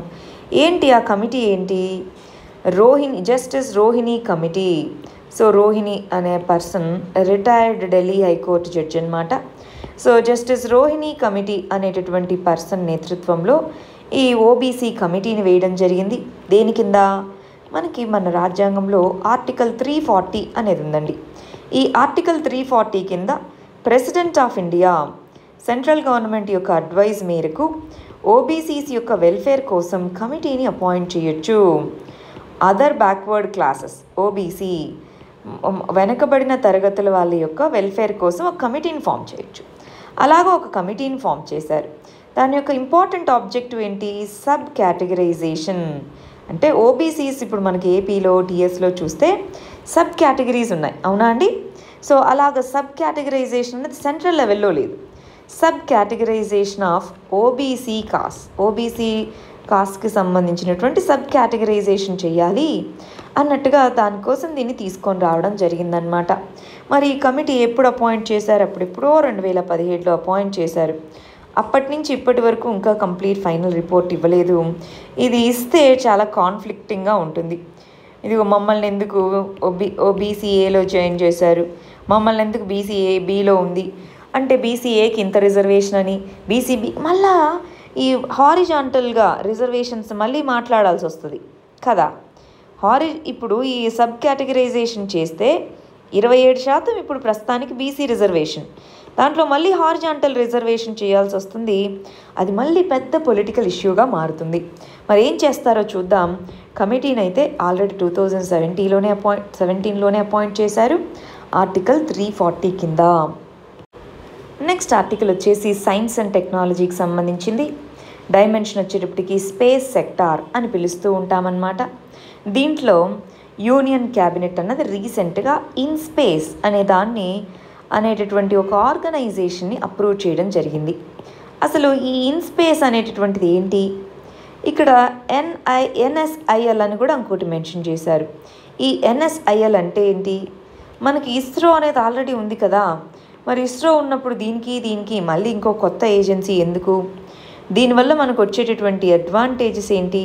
ఈ 4 విషయాలు మనం ఇక్కడ తెలుసుకోవాలండి. ఇది మనకి మెయిన్స్ పాయింట్ ఆఫ్ వ్యూలో కంటే ప్రిలిమ్స్ పాయింట్ ఆఫ్ వ్యూలో చాలా చాలా సిగ్నిఫికెంట్. మెయిన్స్లో ఎక్కడన్నా ఒక ఎగ్జాంపుల్గా రాస్తామేమో, స్పేస్ సెక్టార్లో ఏమేమి రిఫార్మ్స్ తీసుకొని రావాలనుకుంటుంది అలాగా. కానీ ప్రిలిమ్స్లో దీని నుంచి క్వశ్చన్స్ అడిగేదానికి ఎక్కువ అవకాశం ఉంది. చాలా జాగ్రత్తగా దీన్ని చూసుకోవాలి. ఇదిగోండి, ఈ ఆర్టికల్ కూడా మనకి ఇన్స్పేస్కి సంబంధించిందే. దీని యొక్క జిస్ట్ కూడా మనం ఒకసారి గమనిద్దాము.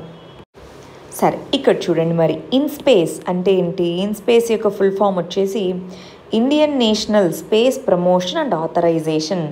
Indian national space promotion and authorisation centre అని పిలుస్తున్నాం అన్నమాట. సో ఇదొక అటోనామస్ నోడల్ ఏజెన్సీ. దేని కింద ఎస్టాబ్లిష్ చేయడం జరుగుతుంది? డిపార్ట్మెంట్ ఆఫ్ స్పేస్ కింద ఎస్టాబ్లిష్ చేయడం జరుగుతుంది. ఇదొక సపరేట్ వర్టికల్ అంటున్నాం. అంటే డిపార్ట్మెంట్ ఆఫ్ స్పేస్ కింద ఇటు మనకి ఇస్రో అనేది ఉంది. ఇస్రో కింద ఇన్స్పేస్ లాగా కాకుండా ఇస్రో అనేది సపరేట్గా, ఇంకొక ప్యారలల్గా మనకి ఇన్స్పేస్ అనే దాన్ని తీసుకొని రావడం అన్నమాట. రైట్? సో ఈ ఇన్స్పేస్ అనేటటువంటి తీసుకొని రావడం జరిగిందని చెప్తున్నారు. దీని యొక్క ప్రైమరీ ఆబ్జెక్టివ్ ఏంటి? ప్రైవేట్ ఇండస్ట్రీ, స్పేస్ సెక్టార్లో ప్రైవేట్ ఇండస్ట్రీని పర్మిషన్స్ ప్రొవైడ్ చేయడానికి, వాటిని రెగ్యులేట్ చేయడానికి, వాటిని ఎంకరేజ్ చేయడానికి ఇన్స్పేస్ అనేది తీసుకొని రావడం జరిగిందనమాట. ఇది ప్రైవేట్ ఎండీవర్స్ ఏవైతే స్పేస్ సెక్టార్లో ఉన్నాయో వాటిని ప్రమోట్ చేస్తుంది. మరి దీనికి ఇస్రో అనేది కూడా హెల్ప్ చేస్తుంది. ఇస్రో దగ్గర టెక్నాలజీ ఆల్రెడీ ఉంది, టెక్నికల్ ఎక్స్పర్టీస్ ఉంది, ఫెసిలిటీస్ ఉన్నాయి. అవన్నీ కూడా ప్రైవేట్ సెక్టార్తో షేర్ చేసుకుంటుంది అని చెప్తున్నారు. మరి దీనికి సంబంధించి ఇండిపెండెంట్ డైరెక్టర్స్ అనే వాళ్ళు ఉంటారు. లీగల్, టెక్నికల్, మానిటరింగ్, ప్రైవేట్ సెక్టార్ని అన్ని రకాలుగాను మానిటర్ చేయాలి. అందుకోసం అన్నమాట.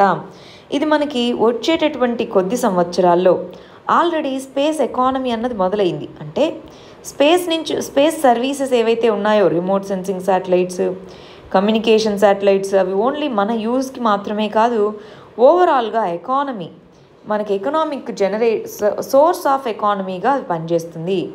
దానికోసము మనం కాంపిటేటివ్నెస్ని పెంచాలి. ఇప్పుడు యుఎస్ఏ చూడండి, వాళ్ళకి నాసా ఉన్నప్పటికీ కూడా వాళ్ళకి ఈ స్పేస్ ఎక్స్ అనే కంపెనీ కానివ్వండి, బ్లూ ఆరిజిన్ అని కానివ్వండి, ఇవన్నీ కూడా ఏంటి, రీసెంట్గా ఈ మన స్పేస్ ఎక్స్ అనేటటువంటిది రీసెంట్గా డ్రాగన్ క్రూ అనే దాన్ని లాంచ్ చేయడం జరిగింది. ఎవరికైనా గుర్తుందా? చదువుకున్నాం మనము.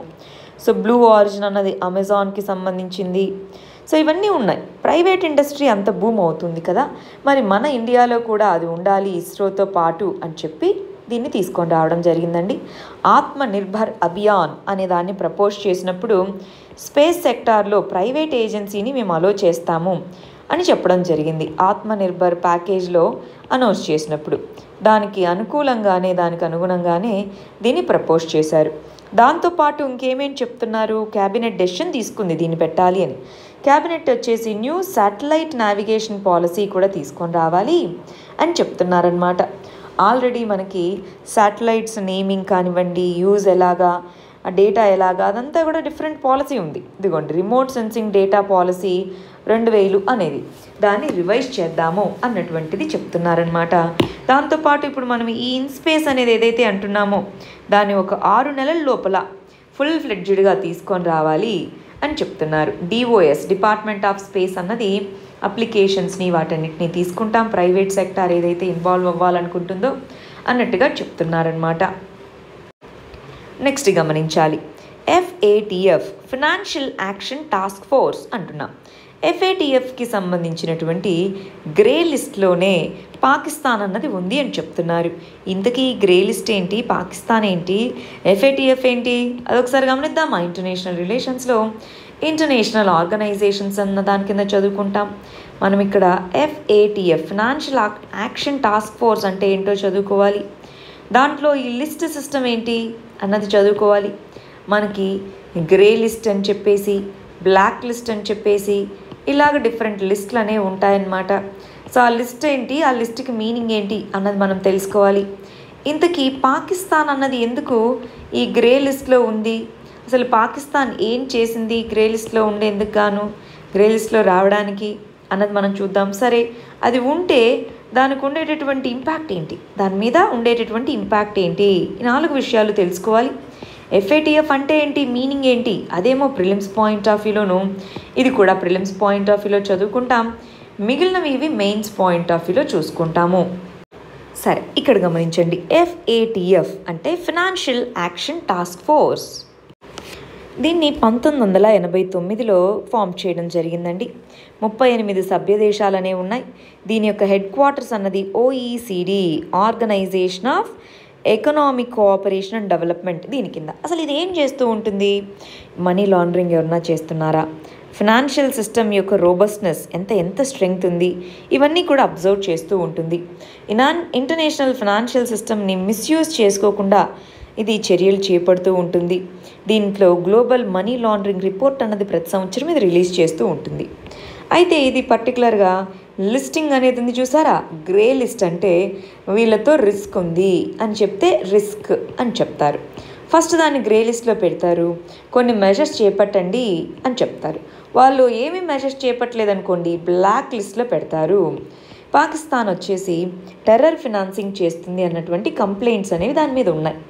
పాకిస్తాన్ వచ్చేసి టెర్రర్ ఫినాన్సింగ్ చేస్తుంది, టెర్రర్ ఫండింగ్ అనేది అలో చేస్తుంది అని కంప్లైంట్స్ ఉన్నాయి. అందువల్ల దాని మీద ఈ గ్రే లిస్ట్ అనేది విధించడం జరిగిందనమాట.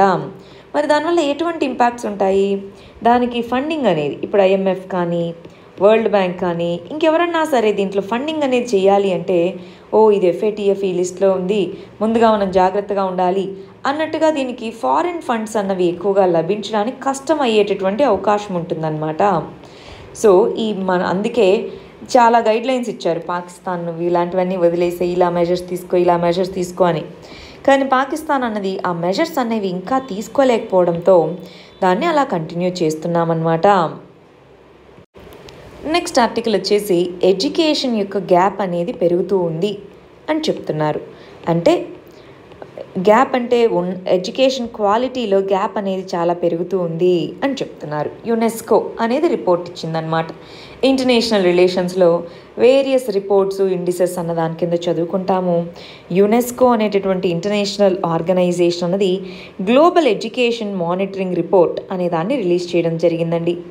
ఈ గ్లోబల్ ఎడ్యుకేషన్ మానిటరింగ్ రిపోర్ట్ అనేటటువంటి దాంట్లో యునెస్కో అన్నది చాలా కంట్రీస్లో రీసెర్చ్ చేసిన తర్వాత అది చెప్పగా అది ఏం చెప్తుంది మనకి, గ్లోబల్ ఎడ్యుకేషన్ మానిటరింగ్ రిపోర్ట్లో గ్యాప్ అనేది పెరిగింది. డబ్బులు ఉన్న వాళ్ళకి లేని వాళ్ళకి, రిచ్ కంట్రీస్కి పూర్ కంట్రీస్కి ఆ గ్యాప్ అన్నది ఏదైతే ఉందో గ్యాప్ అన్నది పెరుగుతూ వస్తుంది అన్నట్టుగా చెప్తున్నారు. ఎస్పెషలీ ఈ పాండమిక్ టైంలో అది ఇంకా పెరుగుతూ వస్తుంది అన్నట్టుగా చెప్తున్నారనమాట. మరి ఈ రిపోర్ట్లో ఉన్న ఇంపార్టెంట్ పాయింట్స్ ఏంటో మనం తెలుసుకుందాము. యునెస్కో అనేటటువంటి రిపోర్ట్, దీన్ని మనం దేంట్లో చదువుకోవాలండి, డైరెక్ట్గా ప్రిలిమ్స్లోనే ఇలా అడగచ్చు. For example, global education monitoring report ఎవరు రిలీజ్ చేస్తారు అంటే యునెస్కో అని చెప్తాము. లేదా దీంట్లో ఉండేటటువంటి పాయింట్స్ కొన్ని ఇస్తారు, ఏ స్టేట్మెంట్స్ కరెక్ట్ అని అలా అడగచ్చు, అలా ప్రిలిమ్స్లో అడగచ్చు. లేదా మనం ఏదన్నా ఎడ్యుకేషన్ గురించో ఈ అసమానతల గురించో రాస్తున్నాము, అప్పుడు ఈ రిపోర్ట్లో ఇలా కూడా చెప్పింది చూడండి అని ఒక ఎగ్జాంపుల్గా రాసుకోవడానికి దీన్ని మనం ఉపయోగించుకోవాలి. ఇంతకీ యునెస్కో యొక్క ఫుల్ ఫామ్ ఏంటి? United nations education scientific and cultural organisation అంటాం. ఇది యుఎన్ యొక్క స్పెషలైజ్డ్ బాడీ అన్నమాట. యుఎన్ యొక్క స్పెషలైజ్డ్ బాడీ. అందుకే మీరు చూస్తూ ఉంటే యునెస్కో కల్చరల్ సైట్స్ అని అంటూ ఉంటారు కదా. ఇప్పుడు తాజ్మహల్ యునెస్కో కల్చరల్ సైట్ అంటుంటారు. అటు ఎడ్యుకేషన్, ఇటు సైంటిఫిక్, ఇటు కల్చరల్ ఇష్యూస్ని ఇది చూసుకుంటూ ఉంటుందన్నమాట యుఎన్ ఆర్గనైజేషన్. ఇక్కడ గమనించండి, మరి రిపోర్ట్లో ఏమేమి చెప్తున్నారో ఒకసారి చూద్దాం. 2020 గ్లోబల్ ఎడ్యుకేషన్ మానిటరింగ్ రిపోర్ట్ అన్నది ఏం చెప్పింది మనకి అంటే, ఇదిగోండి, 40% లో అండ్ లోవర్ మిడిల్ ఇన్కమ్ కంట్రీస్లో ఈ లెర్నర్స్కి సపోర్ట్గా ఉండేలాంటి మెజర్స్ అనేవి లేవు. ఎస్పెషల్గా క్రైసిస్లో ఉన్నారు. పువర్ లింగ్విస్టిక్ మైనారిటీస్ అనేవాళ్ళు, ఎస్పెషల్గా డిజబిలిటీస్, వీళ్ళలో చాలామంది ఈ డిస్క్రిమినేషన్ని ఫేస్ చేస్తున్నారు అని చెప్తున్నారనమాట. చాలా కంట్రీస్లో ఇదిగో ఆన్లైన్ క్లాసులు అన్నారే కానీ 91% స్టూడెంట్స్ ప్రపంచవ్యాప్తంగా అవుట్ ఆఫ్ స్కూల్కి సంబంధించిన సర్వీసెస్ ఏవి వాళ్ళకి అందలేదు అని చెప్తున్నారనమాట. మరి ఈ కంటెక్స్లో చాలా గ్యాప్స్ అనేవి ఉన్నాయి. వాటిలో ఒకసారి గమనించండి, అందరూ స్టూడెంట్స్ ఆన్లైన్ సర్వీసెస్ పొందగలుగుతున్నారు లేదు. సో టీచర్స్కి ఇన్అడిక్వేట్ ఇంటర్నెట్ కనెక్షన్ ఉండడము, ఎక్విప్మెంట్ లేకపోవడము, స్కిల్ లేకపోవడము, డిఫరెంట్ ప్లాట్ఫామ్స్ అందుబాటులో లేకపోవడము, ఇవన్నీ కూడా ప్రాబ్లమ్స్ ఉన్నాయి. ఒకవేళ టీచర్స్కున్న స్టూడెంట్స్ దగ్గర అందుబాటులో ఉండాలి కదా. సో ఈ విధంగా చాలా గ్యాప్స్ అనేవి పెరిగిపోతూ ఉన్నాయి. ఇలా పెరుగుతూ వస్తే వచ్చే కొద్దీ ఇంకా ఏమవుతుంది, డిఫరెన్స్ అనేవి పెరుగుతాయి. చూడండి, ఆల్రెడీ మనకి మిడ్ డే మీల్ స్కీమ్ అనేది ఇంప్లిమెంట్ చేస్తూ ఉన్నాము. సో ఇలాంటివి ఆ చిల్డ్రన్ వీళ్ళందరూ కూడా చాలా బ్యాడ్గా హిట్ అవుతారు అని చెప్తున్నారు. మిడ్ డే మీల్ స్కీమ్ అన్నది అటు ఎడ్యుకేషన్ ఇన్స్టిట్యూషన్స్లో స్కూల్స్కి పిల్లల్ని అట్రాక్ట్ చేసేందుకు, ప్లస్ న్యూట్రిషన్ లెవెల్స్ పిల్లల్లో పెంచేందుకు, అవి రెండూ కూడా ఇంపాక్ట్ అవుతాయి. ఇక్కడ అది చెప్తున్నటువంటి విషయం అన్నమాట. నెక్స్ట్ ఆర్టికల్ చూడండి. మరి మన బాల్ గంగాధర్ తిలక్ గారి యొక్క 100వ డెత్ సెంటనరీ అంటున్నారు. సో చనిపోయిన 100 సంవత్సరాలు అవుతుంది కాబట్టి దాన్ని మనం ఒకసారి స్మరిస్తూ దానికి గుర్తుగా లాల్-బాల్-పాల్ వీళ్ళ ముగ్గురిని ఎక్స్ట్రీమిస్ట్ లీడర్స్ అని చెప్తుంటారు. లాల్-బాల్-పాల్ అని చెప్పేసి లాలా లజపతి రాయ్, బాల్ గంగాధర్ తిలక్, బిపిన్ చంద్రపాల్ వీళ్ళ ముగ్గురిని అన్నమాట. వీళ్ళ ముగ్గురు 3 ప్రాంతాలకు సంబంధించిన వాళ్ళు కదా. దీన్ని మనం హిస్టరీలో చదువుకుంటాము. స్పెసిఫిక్గా వచ్చేటప్పటికి ఎక్స్ట్రీమిస్ట్ ఫేజ్ అంటాము. So Lala Lajpat Roy, ball Gangadhar Tilak, Bipin Chanderpaul. So వీళ్ళు వచ్చేటప్పటికి బాల్ గంగాధర్ తిలక్ మహారాష్ట్ర ఆ ప్రాంతానికి సంబంధించిన వారు, లాలా లజపతి రాయ్ వచ్చేసి పంజాబ్ ఈ ప్రాంతానికి సంబంధించిన వాళ్ళు, మన బిపిన్ చంద్రపాల్ వెస్ట్ బెంగాల్ ఈ ప్రాంతానికి సంబంధించిన వాళ్ళు. సో వీళ్ళ ముగ్గురు వేరియస్ ప్రాంతాలకు సంబంధించిన వాళ్ళందరినీ కనెక్ట్ చేస్తూ చాలా ఎన్జిఓస్ వర్క్ చేస్తున్నాయి అన్నది ఇక్కడ న్యూస్ ఆర్టికల్. సో మనకు అది కాదు ఇంపార్టెంట్, మన ఎగ్జామ్ పాయింట్ ఆఫ్ వ్యూలో వాళ్ళ యొక్క కాంట్రిబ్యూషన్స్ ఏంటి, మనం ఇమ్మీడియట్గా ఏం చేయాలి, అసలు ఒక్కసారి మన హిస్టరీ బుక్ ఓపెన్ చేసుకొని ఎక్స్ట్రీమిస్ట్ ఫేజ్లో మన వాళ్ళ యొక్క కాంట్రిబ్యూషన్స్ ఏంటి, అసలు ఆ ఎక్స్ట్రీమిజం ఎలా వచ్చింది, ఎక్స్ట్రీమిస్ట్ మూమెంట్ ఎలా రన్ అయింది, దాని యొక్క కాంట్రిబ్యూషన్ ఏంటి. వెరీ ఇంపార్టెంట్ అండి. ఎక్స్ట్రీమిస్ట్ మూమెంట్ యొక్క కాంట్రిబ్యూషన్ ఏంటి అన్నది చాలా ఇంపార్టెంట్ మెయిన్స్ క్వశ్చన్. మనకి చాలా జాగ్రత్తగా చదువుకోవాలి. రైట్, నెక్స్ట్ చూడండి, మనకి లా అండ్ ఆర్డర్ ఇష్యూ అంటున్నారు. మనకి తమిళనాడులో లాకప్ డెత్స్ అనేవి రిపోర్ట్ అయ్యాయి దానికి సంబంధించి. సో ఇంటర్నల్ సెక్యూరిటీలో పోలీస్ మరియు లా అండ్ ఆర్డర్ అన్నటువంటి కాన్సెప్ట్ ఉంది, దానికి సంబంధించి చదువుకుంటాము. ఇక్కడ ఏమవుతుంది, కొంతమంది లాక్డౌన్, ఈ పర్టికులర్ లాక్డౌన్ టైంలో, లాక్డౌన్ అయిపోయిన తర్వాత ఎంత టైం అయితే ఇచ్చారో అంతకంటే ఎక్కువసేపు షాప్ని ఓపెన్ చేస్తున్నారన్న దాంతో వాళ్ళని అరెస్ట్ చేశారు. వాళ్ళు చనిపోయారు. రైట్, వాళ్ళు రిమాండ్ దీంట్లో ఉన్నప్పుడే చనిపోయారు. సో అంటే పోలీసు లాకప్ డెత్గా దాన్ని చెప్తున్నారనమాట. కోర్ట్ అనేది కూడా సువోమోటోగా కేసు అన్నది తీసుకుంది. ఇలాంటి లాకప్ డెత్స్ అవన్నీ కూడా ఏ విధంగా అరికట్టగలం, మనం ఎప్పుడన్నా చూస్తూ ఉంటాం కదా ఇలాంటివి జరుగుతూ ఉండడము. దీనికి సంబంధించి ఎవరైతే పోలీసులు దీనికి పాల్పడ్డారో వాళ్ళని సస్పెండ్ చేయడం జరిగింది అంటున్నారు. మరి అది సరిపోతుందా? ఇది ఇల్లీగల్ కదా. సో నార్మల్గా ఒక వ్యక్తిని చంపేస్తే మన జస్టిస్ వ్యవస్థ ఎలాగైతే వ్యవహరిస్తుందో, చాలా ఆర్టికల్స్ ఉన్నాయండి, మన ఐపీసీ సెక్షన్స్ రకరకాలు ఉన్నాయి. ఇదే అఫెన్స్ కనుక మనకి వేరే పర్సన్ చేస్తే ఐపీసీ సెక్షన్ 188 కింద వీటన్నిటి కింద అరెస్ట్ ఉంటుంది కదా. మరి అలాంటి వాటిని ఎందుకని మనం ప్రయోగించకూడదు? ఇప్పుడు మనకి ఇప్పుడు పోలీసులు కొడుతూ ఉంటారు నిజాన్ని కక్కించడానికి, కానీ మోడర్న్ ఇన్వెస్టిగేటింగ్ మెథడ్స్ అనేవి యూజ్ చేయాలి. చెప్తున్నది మోడర్న్ ఇన్వెస్టిగేటివ్ మెథడ్స్ అనేవి వాడాలి. ఇలాగ లాకప్ డెత్స్ వీటి మీద ఇవి జరిగినప్పుడు స్ట్రింజెంట్ యాక్షన్ అనేది తీసుకోవాలి. ఇది ఇక్కడ చెప్తున్నటువంటిది. పోలీస్ రిఫార్మ్స్లో ఈ 2 పాయింట్స్ అని గుర్తుపెట్టుకోండి. ఇది మనకి మెయిన్స్లో మాత్రమే ఉపయోగపడుతుంది అన్నమాట. నెక్స్ట్ ఆర్టికల్కి వచ్చేయండి. ఈ ఆర్టికల్ వచ్చేసి అసలు లైన్ ఆఫ్ యాక్చువల్ కంట్రోల్ వాస్తవాధీన రేఖ దగ్గర ఎందుకు చైనా అంత అగ్రెసివ్గా ముందుకెళ్తుంది, అంత మన వాళ్ళని అటాక్ చేసేంత సిచ్యువేషన్కి ఎందుకు వచ్చింది, ఏంటి దాని యొక్క ధైర్యం, లేదా అసలు ఏంటి దాని యొక్క పాలసీ అన్నది ఇక్కడ ఇవ్వడం జరిగింది. ఇంటర్నేషనల్ రిలేషన్స్లో ఇండియా చైనా కాన్ఫ్లిక్ట్ అన్న దాని కింద చదువుకుంటాము. ఇక్కడ మనం ఏం చదువుకోవాలి, అసలు ఏ ఈవెంట్స్ అన్న దానివల్ల దానికి అంత ధైర్యం అనేది వచ్చింది. ఎంబోల్డెన్ అంటుంటారు పదం, ఆ పదం పేరు. అది ఎందుకు అంత ఎంబోల్డెన్గా మెజర్స్ తీసుకోవడానికి ముందుకు వచ్చింది. రెండవది, ఇక్కడ ఒక స్ట్రాటజీని మెన్షన్ చేశారండి, సలామీ స్లైస్ స్ట్రాటజీ అని చెప్పేసి. ఈ సలామీ స్లైస్ స్ట్రాటజీ అంటే ఏంటి, అది మన యొక్క చైనా యొక్క ఫారెన్ పాలసీ స్ట్రాటజీ. అసలు అదంటే ఏంటో, ఈ రెండిటికి ఎల్ఏసీలో ఇప్పుడు జరుగుతున్నటువంటి కాన్ఫ్లిక్ట్కి ఏంటి రిలేషన్ ఒకసారి చూద్దామా. ఫస్ట్ చూద్దాం అసలు ఈ పదానికి మీనింగ్ ఏంటో చూసి అసలు ఏ ఈవెంట్స్ దీనికి లీడ్ చేసాయి చూద్దాం. ఇదిగో సలామీ అనేది జనరల్గా ఇలా మీట్తో తయారు చేసింది. దాన్ని స్లోగా చిన్నగా కట్ చేయడం అన్నమాట. చిన్న పీసెస్గా దాన్ని కట్ చేయడం అన్నమాట. మిలిటరీ ఇది నార్మల్గా కదా ఫుడ్కి సంబంధించి. సలామీ అనేది మీట్కి సంబంధించిన ప్రోడక్ట్ అన్నమాట. అది డిఫెన్స్కి వచ్చేటప్పటికి ఇది ఒక స్ట్రాటజీ, డివైడ్ అండ్ కన్క్వర్. అంటే ఒకేసారి పెద్దగా ఉన్నదాన్ని ఆక్యుపై చేసుకోలేనప్పుడు స్లోగా దాన్ని డివైడ్ చేసుకుంటూ రావడాన్ని సలామీ స్లైసింగ్ అంటారు.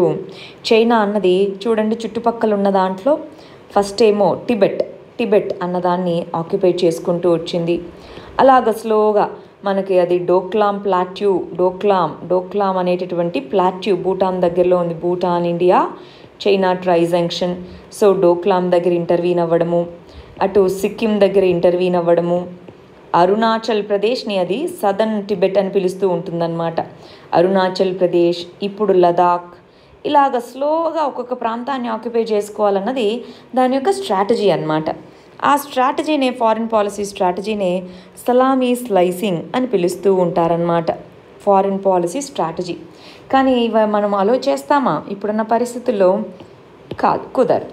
సౌత్ చైనా సీలోను అన్నిట్లోనూ ఇది ఇలాంటి స్ట్రాటజీనే స్లోగా కొంత ఆక్యుపై చేసుకుంటూ వస్తుంది. ఇప్పుడు చూడండి పాంగాంగ్సో లేక్ దగ్గర గాను, గల్వాన్ వ్యాలీ దగ్గర గాను స్లోగా కొంచెం ఆక్యుపై చేసుకుందా, ఇంకొన్ని రోజులకి ఇదిగో మేము ఎప్పటి నుంచో ఇక్కడే ఉన్నాం, ఇదంతా మాదే అని చెప్తుందన్నమాట.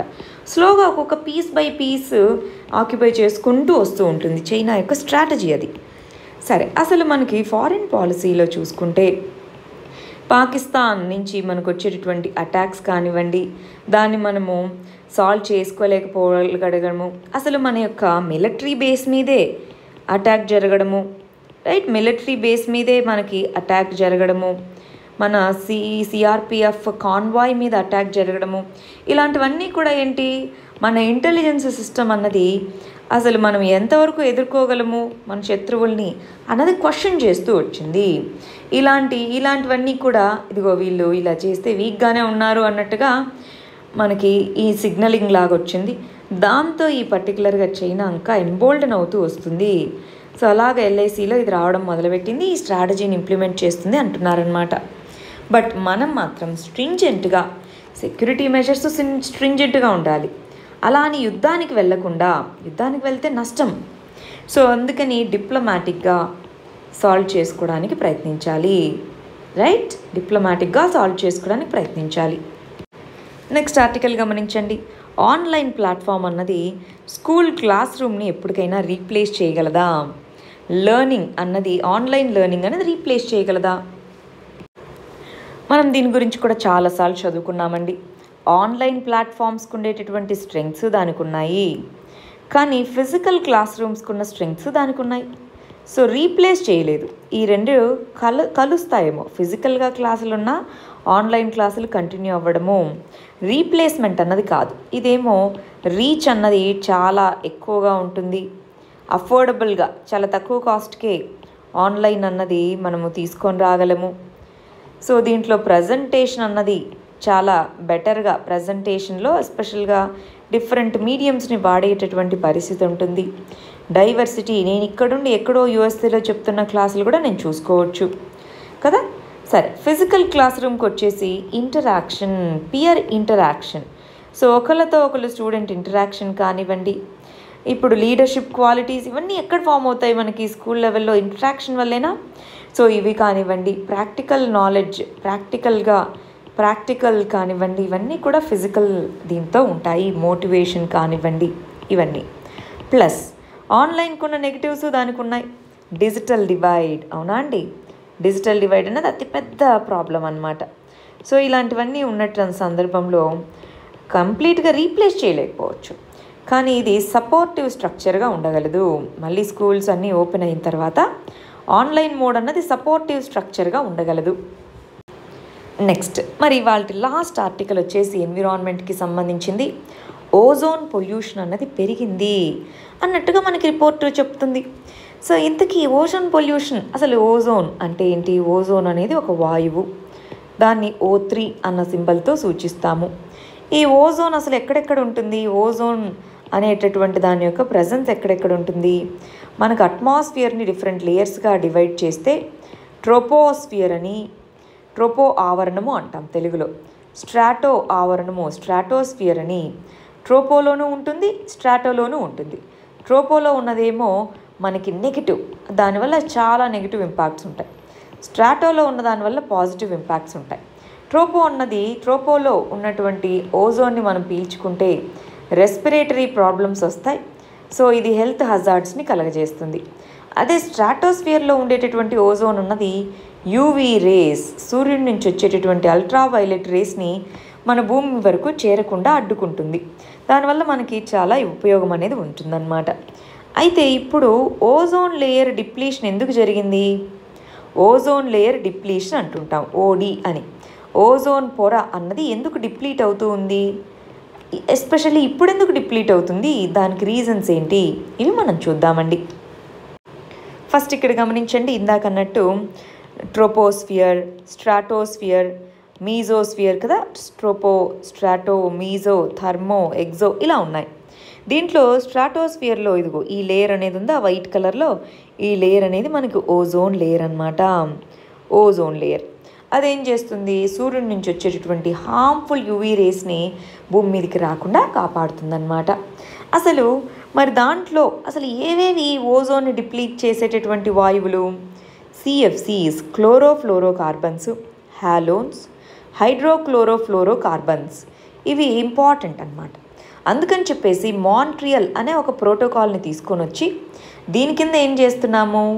ఇవి ఓజోన్ డిప్లీటింగ్ సబ్స్టాన్సెస్ వీటిని మనం అరికట్టాలి, వీటిని తగ్గించాలి అని చెప్పేసి ఒక ఒప్పందం చేసుకున్నాం. దాని కింద సిఎఫ్సిస్ని వచ్చేసి ఈ డెవలప్డ్ కంట్రీస్కి ఒక టైం లిమిట్, డెవలపింగ్ కంట్రీస్కి ఒక టైం లిమిట్ ఇవ్వడం జరిగింది. వీటిలో చాలా వరకు ఫ్రీజింగ్ కోసం వీటిని వాడతారు, రెఫ్రిజరేషన్ కోసం వీటిని వాడతారనమాట. వీటి ప్లేస్లో ఆల్టర్నేటివ్ గ్యాసెస్ వాడుకోవాలి. దానికి సంబంధించి వేరీడ్ టైం లిమిట్స్ అనేవి అటు డెవలపింగ్ కంట్రీస్కి ఒకలాగా, డెవలప్డ్ కంట్రీస్కి ఒకలాగా ఇలా ఉన్నాయన్నమాట. మరి ఓజోన్ అనేది డైరెక్ట్గా ఏదన్నా ఒక సోర్స్ నుంచి ఎమిట్ అవ్వదు. ఓజోన్ ఎలాగొస్తుంది?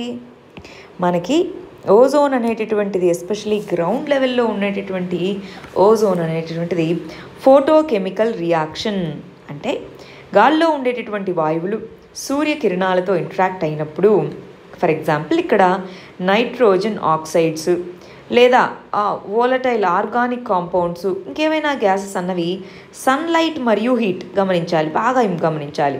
సన్లైట్ మరియు హీట్ వల్ల ఇది ఇంపాక్ట్ అయినప్పుడు అప్పుడు మనకి ఓజోన్ అనేది ఏర్పడుతుంది అని చెప్తున్నారు.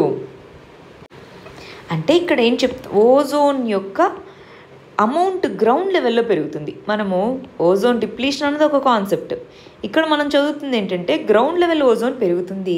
దానికి కారకాలు ఏంటి అంటే ఈ గ్యాసెస్ అన్నవి సూర్య కిరణాలతోనూ హీట్తోనూ ఇంటరాక్ట్ అవ్వడం వల్ల ట్రోపోస్ఫియర్లో ఓజోన్ పెరుగుతుంది అంటున్నారు.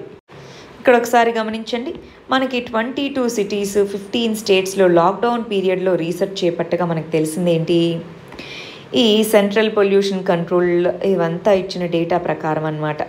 దాని ప్రకారం మనకు తెలిసింది ఏంటి అంటే హీట్ వేవ్స్ అనేవి పెరగడం మొదలుపెట్టాయి. అవునా? హీట్ వేవ్స్ అన్నది పెరగడంతో ఇందాక మనం అన్నాము ఏమని, నైట్రోజన్కి సంబంధించిన కాంపోనెంట్స్, వోలటైల్ ఆర్గానిక్ కార్బన్, ఈ కాంపోనెంట్స్ ఎప్పుడైతే సూర్యుని యొక్క లైట్ అంటే సన్లైట్ మరియు హీట్తో ఇంటరాక్ట్ అవుతాయో అప్పుడు మనకి ఓజోన్ ఫామ్ అవుతుంది అన్నారు. ఎలా ఓజోన్ ఫామ్ అవుతుంది ఇంతకీ? O2 అన్నది ఫ్రీ రాడికల్స్ ఏర్పడతాయి. ఇవి ఏం చేస్తాయి, సన్లైట్తో వీటితో ఇంటరాక్ట్ అయినప్పుడు ఫ్రీ రాడికల్స్ ఫామ్ అవుతాయి. దాని నుంచి O3 ఫామ్ అవుతుంది. గ్రౌండ్ లెవెల్లో ఉండేటటువంటి O3 అనేది దేనికి కారణమవుతుంది? గ్రౌండ్ లెవెల్లో ఉన్నటువంటిది మనకి హెల్త్ హజార్డ్స్ని కలగజేస్తుంది, రెస్పిరేటరీ ఇల్నెస్ని కలగజేస్తుంది. అందుకని ఇది మనకి చాలా చాలా బ్యాడ్గా చెప్తూ ఉంటాం. రెస్పిరేటరీ ఇల్నెస్ అన్నది ఈ ఓజోన్, గ్రౌండ్ లెవెల్ ఓజోన్ అన్నది కలగజేస్తుంది అన్నమాట. ఇది ఇవాల్టి మన మెయిన్స్ క్వశ్చన్ అండి, హిస్టరీకి సంబంధించినటువంటిది. ఇవి మన ప్రిలిమ్స్ క్వశ్చన్స్. ఇవి first set of prelims questions అయితే ఇవి మన second set of prelims questions. వీటికి ఆన్సర్స్ కమెంట్ సెక్షన్లో ఇవ్వండి. వీటికి రేపు కరెక్ట్ ఆన్సర్స్ ఏంటో చూద్దాం. మెయిన్స్ క్వశ్చన్స్ కూడా రాయండి, వాటికి కూడా ఆన్సర్స్ ఎవాల్యుయేట్ చేద్దాము. All the very best. Thank you very much.